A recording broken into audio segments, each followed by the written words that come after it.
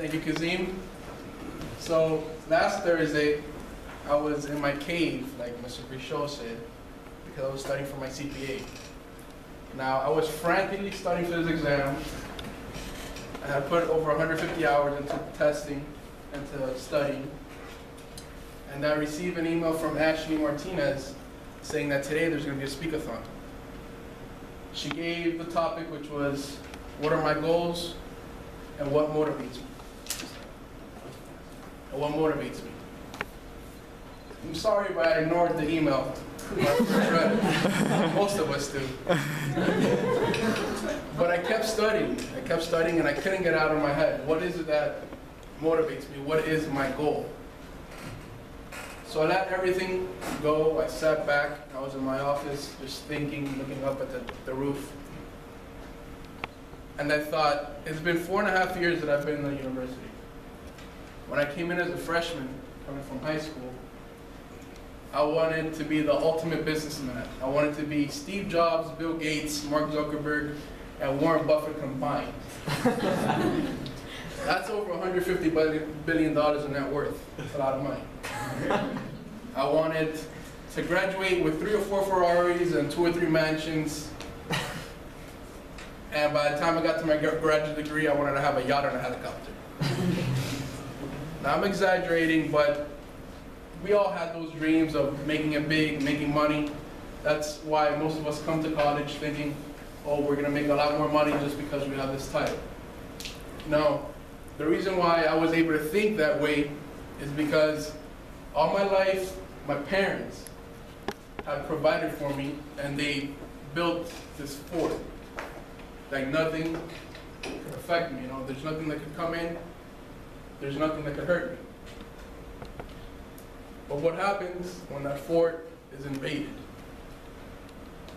Invaded by a force you can't control, you can't stop. About 1.5 years ago, my dad was diagnosed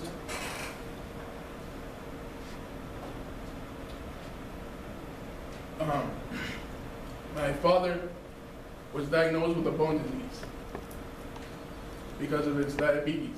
He never took care of himself because he was always working, wanted to make money to provide for me and my brother. My mother also got an infection, and she had arthritis. My fort collapsed. I found no security whatsoever. Thank God they're good, nothing happened. I mean, they got through treatment and everything's okay. But it opened my eyes.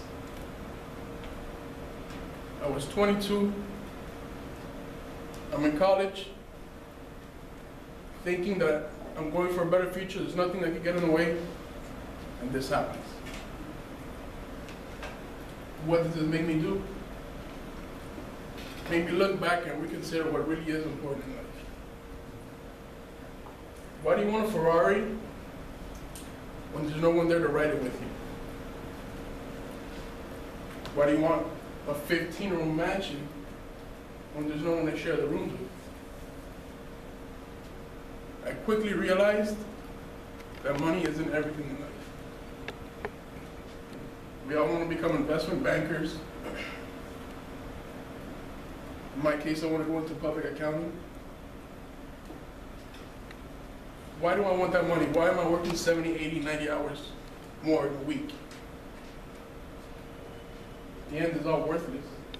If you're not creating memories, if you're not hanging out with your friends, with your family, what do you want anymore? So, I thought of the question,